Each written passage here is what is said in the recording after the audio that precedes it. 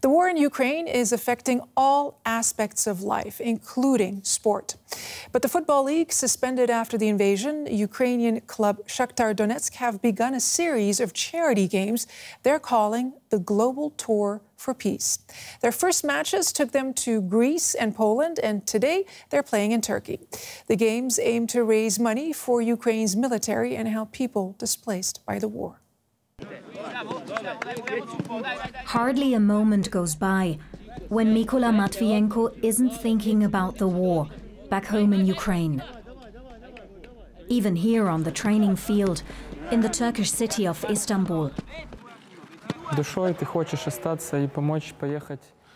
In your heart, you want to stay there and help all of your people.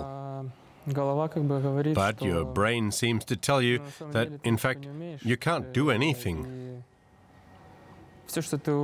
And the only thing you know how to do that can help the country is playing football. Matvienko and Shakhtar Donetsk have had to run from bombs before. In 2014, fighting between government forces and pro-Russian separatists broke out in eastern Ukraine. Shakhtar's stadium, the Donbas Arena, was badly damaged by shelling. As a young boy, I often went to the Donbas Arena, and it was my biggest dream to play at this wonderful stadium for Shakhtar Donetsk. But then the war started, and we left.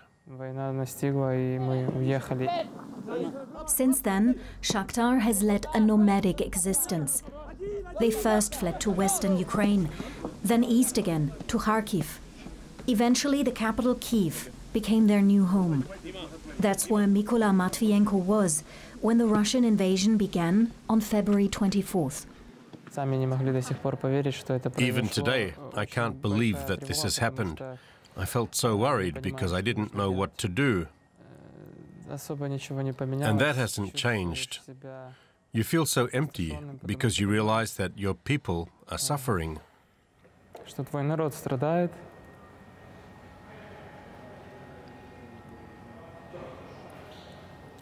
It's very hard. Now Shakhtar is on the move again. Although Ukrainian men of military age are currently required to stay in the country, Mykola and his teammates were given special government permission to leave in early April. Here in Istanbul, they are now preparing for a series of friendlies all over Europe to raise awareness and money for the war effort in Ukraine. The first friendly match was in Greece against Olympiakos. What unites us as a team is more than football. We share a common tragedy. In the game against Olympiakos, we wore T-shirts with the names of the cities that were attacked by the Russian army. The whole world should know the names of these cities. Even the people who don't know about it yet, or who don't want to believe what's really happening. This is a war, and not some kind of special operation. I've always dreamed of living in Ukraine, and I believe that it's still possible. I hope that peace will soon return to my country. Then football will return, and we'll be able to continue what we did before.